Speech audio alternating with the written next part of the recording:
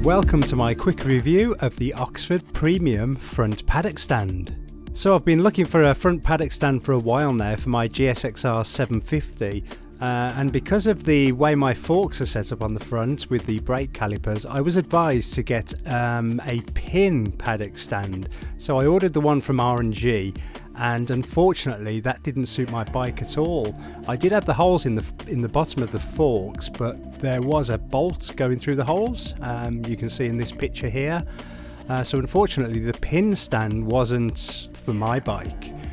So I sent that one back and I ordered the Oxford stand to see if that one would fit. So the Oxford stand is designed a little differently. It's got two pins either side, covered in a rubber coating so they don't scratch your paintwork. One of the pins goes under the forks and one goes behind the forks, and they're there to stabilise the bike as you lift it. And I'm hoping with my low calipers, I'm still hoping that this will fit. So as with the Oxford rear stand I've got, this is a very solid construction and it only comes with a few parts, and it's really easy to put together.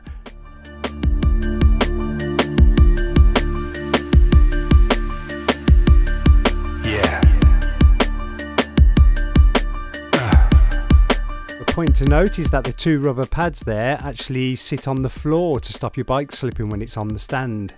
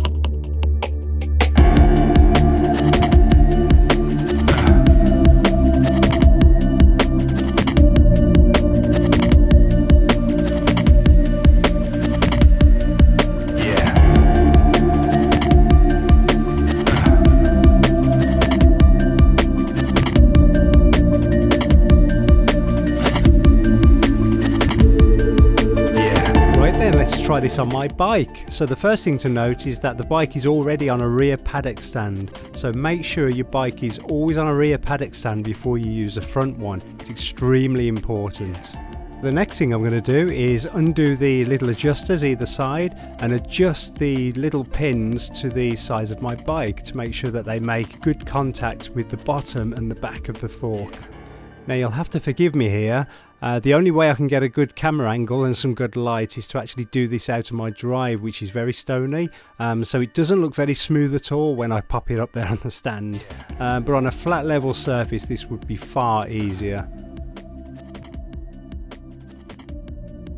So lifting the bike up and down didn't take much effort at all, apart from the stony floor, and I think it's made quite a secure fit to the underneath and the back of the forks. But if you disagree with that, please let me know, and please let me know what stand would be best for my bike if you don't think this one is suitable. So to summarise then, I can tell you that this Oxford Premium front paddock stand is extremely strong. It feels very strong, very easy to put together, and it does exactly what it says on the tin. It lifts the bike up no problem at all, and because of the rubber feet there are no slippages or anything like that, and there's also some good strong chunky wheels on the stand. Okay, I hope you like this little review and I'll see you in the next one.